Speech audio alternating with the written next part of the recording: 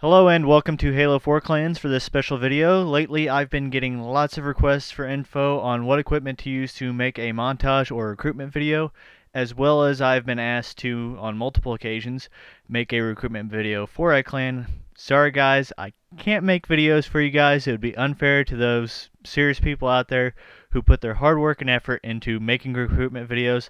So today I'm going to go over the cheapest to the more pricey end of what type of equipment you're going to need to make a recruitment video. Alright, to kick things off, this is for the person with absolutely $0 in their bank account.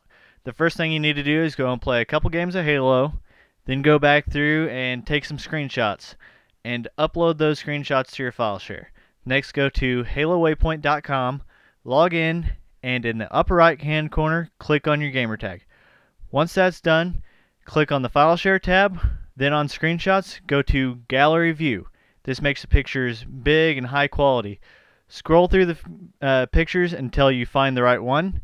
Right click on it, then click save picture as, and then save it to a place that you will be able to find it later. The next step is to open the Movie Maker program that should have shipped with every computer that's out there and import pictures in. Then you can add slide transition, captions, and even music to your photos. And that's the simplest, cheapest way to make a recruitment video. Alright guys, the next step up from that is to go out and buy an EasyCap capture card for like $5 off of eBay. I do not recommend using this capture card because it only records with the red, yellow, and white cables and does not have an output cable, so you can only view what you're recording on your computer screen in a very small viewpoint with low recording capabilities. You guys also need to use Windows Movie Maker with this capture card. On a side note, if you ever buy a capture card with any capture card, you guys need to get the installation CD and installation key with it because you guys really don't want to wind up Pooper Creek without a paddle. Alright guys, the next step up is to go into the $10 to $30 price range and get a Pinnacle Dazzle. Not much different from the EasyCap other than better quality recording, and it ships with a free copy of Pinnacle Studios. It still has the disabilities of having only a small viewpoint on the computer screen with no output cable, and it records with the red, yellow, and white cables. Although despite its disabilities, I recommend getting the Pinnacle Dazzle because Pinnacle Studios makes it worth not having to use Movie Maker over and over again. Movie Maker is just too hard to use if you want to make a complicated video. Alright guys, moving on up into the mid-market range at $30 to $80. The Ruxio Game Capture. I found out about this capture card off a Rooster Teeth advertisement. I believe it was in one of their podcasts. I'm not really sure. So you guys know this capture card really has to be good. I really like this capture card. It uses the HD RGB cables and it comes with its own editing software.